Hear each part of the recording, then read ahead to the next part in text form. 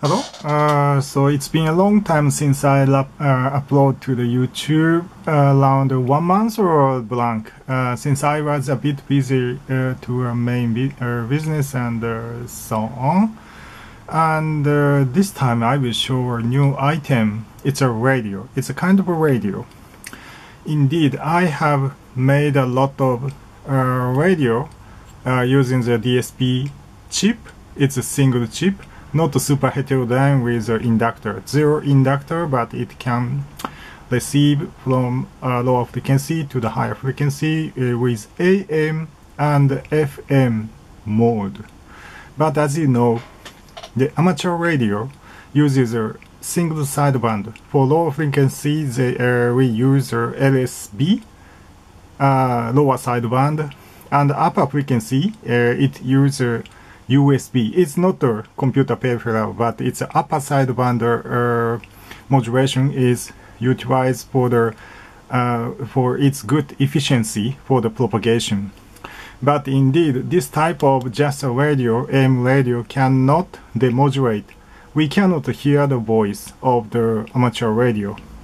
But very recently, around 6 months ago, some people found out. Actually, some people leaked a secret code for the Silicon Laboratory chip. It's Si4735.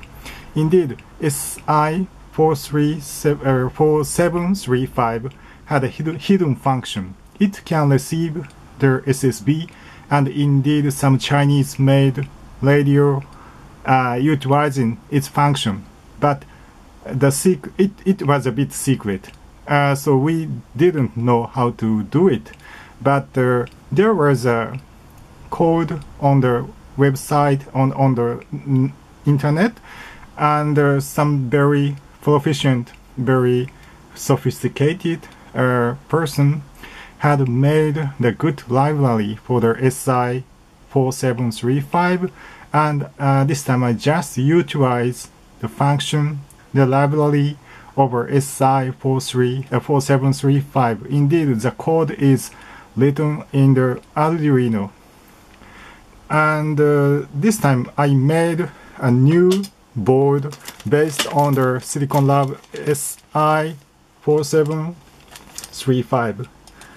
Recently, as you know, there is a bad propagation of the coronavirus, so Chinese PCB company mostly stopped its operation. So this time I use the OSHPARC stencil, both OSHPARC stencil and the PCB, and it is very clear, very clean PCB, and I quickly assembled the circuit.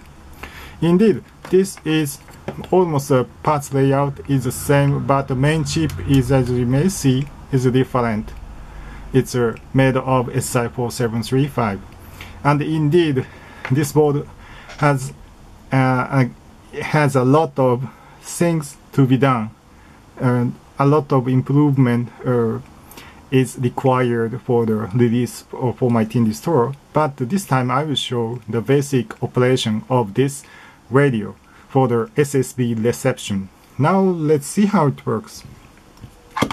It has a headphone output, so I will connect the power of the speaker as usual. Now power on. And definitely the reception of the shortwave, including the amateur radio, requires the external antenna, so I will connect the antenna and let's power on.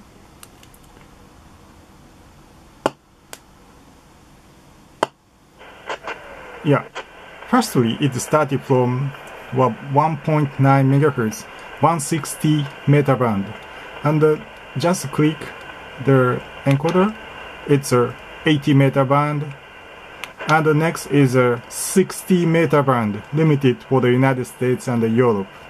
Actually, currently the Japan is prohibits to use this, and the next is a 40 meter band. Currently in Japan, the 40 meter band is very popular, and easily we can find the station. Now let's tune the find.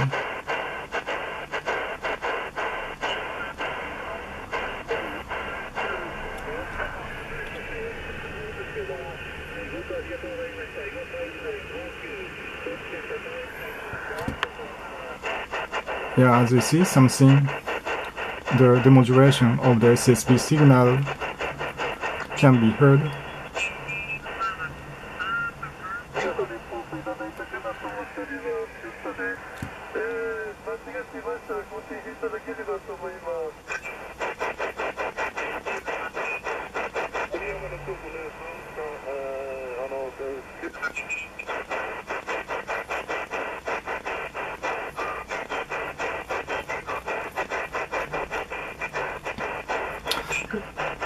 And of course, not only the SSB phone voice communication, but also a lot of station. Yeah, Morse code can. And here is a FT8. For the reception of the FT8 requires a USB, not LSB. But as you can hear,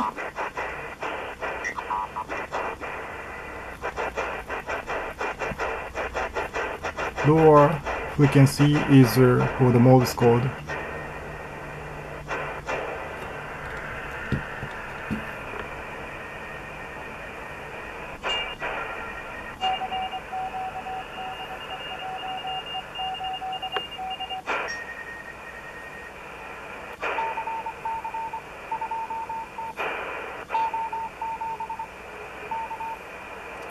Yeah, and indeed this selection frequency and USB is arbitrary. We can change by the Arduino source, and I already put the USB mode for the 7 megahertz because this is the FT8.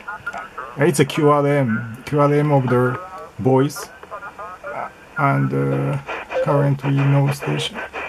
Maybe there is another domestic frequency for the FT8.